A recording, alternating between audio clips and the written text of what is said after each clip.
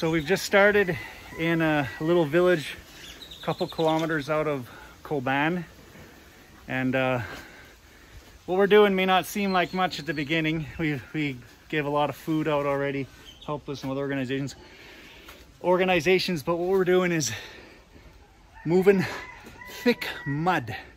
You can see this. Carrie will give an example of how thick it is, and I'll walk around. So we're in someone's chicken coop, and you see the white stuff on the ground, that's calcium,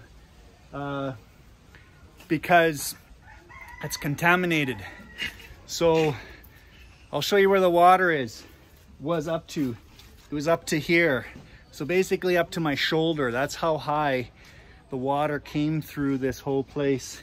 And I'll take you, so this whole home was under, almost as tall as me, underwater. So we're cleaning all the way around the house because this mud will turn into concrete.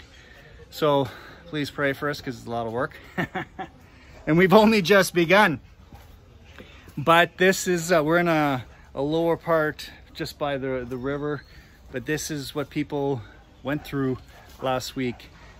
Couldn't come home to even because it was underwater.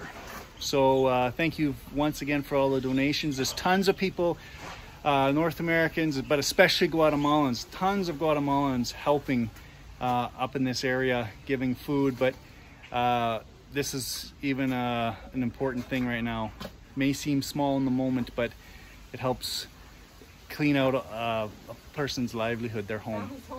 What? This is a family's home. This is a family's home. These are their chickens. These are their chickens under, they must have survived on top of the roof.